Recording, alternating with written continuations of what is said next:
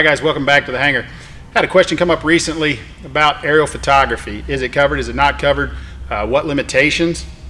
And it depends policy to policy. And you know, I know you've heard me say that in the past. Most important thing to do is read your policy. But in short, if you're insured for pleasure and business, that's insuring you for things that you're not making a charge for.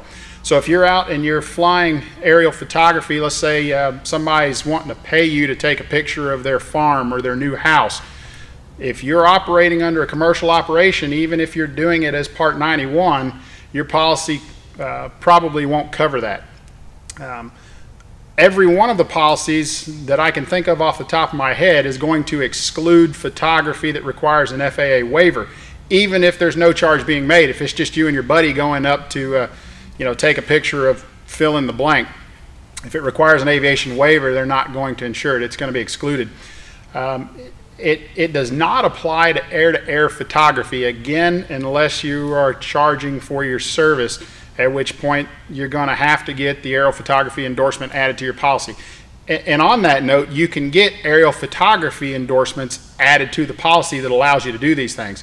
But if it's just you and I, and you call me and say, hey Chris, I got a new steerman, let's go up and do some formation, and John's going to fly with us as a photo ship, and let's just take some pictures. That's covered all day long. There's another limitation on it if you're doing this professionally. If you've got external cameras set up on the aircraft, or if you've got a hole cut in the floor for doing photography of the ground, photo equipment is not covered. Now again, on that aerial photography endorsement, they can add that, and in some cases they will cover it, but it's an additional charge. But your camera equipment, if you've got a gyro stabilized platform, none of that stuff's going to be covered under the standard policy.